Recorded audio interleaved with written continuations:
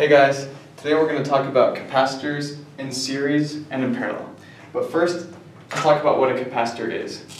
A capacitor is two conducting plates separated by some distance but connected to the same power source. And this creates a separation of charge so that on one side we get a net negative charge and the other we get a net positive charge. And this is a useful way to store charge. There are two formulas we use to measure the capacitance or the strength of these capacitors. The first one shows that the capacitance is equal to the charge, or the coulombs, per volts. So a greater capacitance will have more charge stored in it. The second one relates to the plates, their area, and the distance between them. So the greater the area of these, the surface area of these plates, the greater the capacitance. Also, because the distance is in the denominator, the greater the distance, the smaller the capacitance. So if we want to maximize our capacitance, we would want a large surface area and a small distance between the two plates. Now the units we use for capacitance are is the farad, and it's equal to 1 coulomb per volt. And that's a lot, so we usually measure farads in microfarads. We measure the capacitance in microfarads. And there are two ways that we can combine capacitors when we're using them in a circuit. The first that I'll go over today is capacitors in series. So here we have two capacitors. Notice that we draw capacitors as two equivalent lines separated by some distance, really similar to the idea here where we have two plates separated by some distance. And we'll label this capacitor 1 and this capacitor 2. Essentially what we have here is, if I can redraw this, one large capacitor, or at least the distance between the two plates is large. And so when we have capacitors in series, that's effectively going to decrease our capacitance because the larger the distance between the plates, the smaller the capacitance.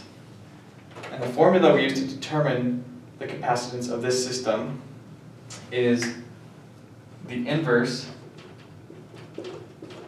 the sum of the inverses to the -1.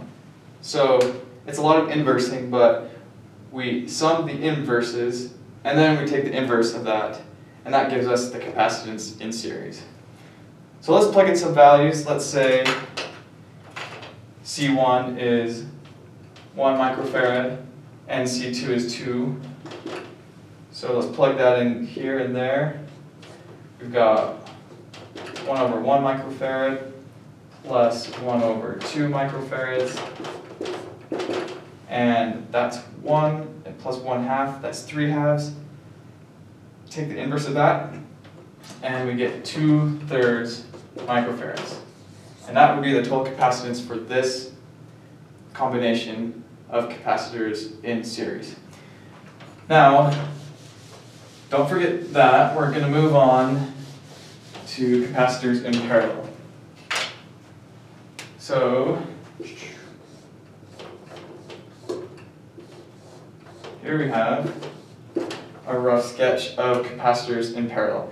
And the way that I like to think about it is we effectively have one big capacitor with a huge surface area. And so if we have a large surface area, we can expect that the capacitance is going to increase. So it would make sense that the total capacitance for capacitors in parallel is equal to the sum, if that's C2 and if that's C1 and that's C2, the sum of C1 plus C2. So that's pretty straightforward. I don't think I need to give an example of values, but it can get a little complicated if we combine capacitors in series and capacitors in parallel within the same circuit. So let's give an example of that. we have this circuit diagram.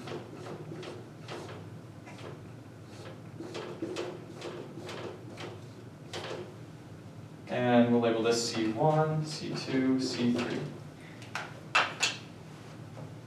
This might look a little intimidating at first, but if we look closely, we can see that we have here capacitors in series. And if we were to make these capacitors in series into their equivalent, which I'll redraw here,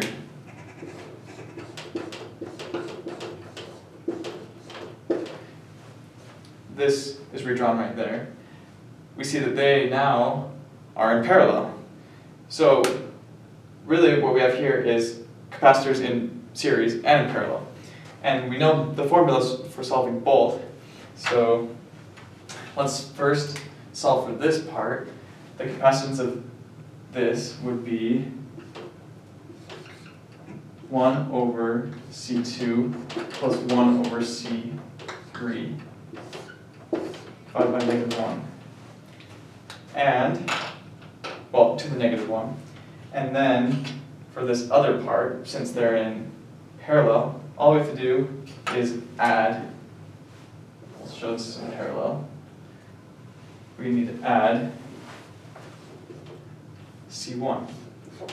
So if we were to plug in values for this, let's say C2 is equal to 1 microfarad, C2 is equal to 1 microfarad, C3 is equal to 2, and C1 is equal to 3. Then, plugging in those numbers here, we would get 1 over 1 plus 1 over 2 plus 3. And we determined earlier, even though I erased it, that this, with 1 and 2 being the capacitance of C2 and C3, is equal to 2/3. So let's just substitute that here. 2/3 plus 3, we've got 3 2/3 microfarads. So why do we bother with all this? Well, capacitors have several uses. Since they're effectively storing charge, they're like a temporary battery.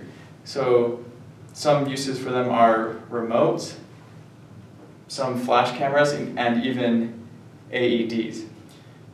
And if you have any questions about capacitors or want to learn more about their uses, here are the websites that I used to create this video, and I hope you enjoyed. Thank you.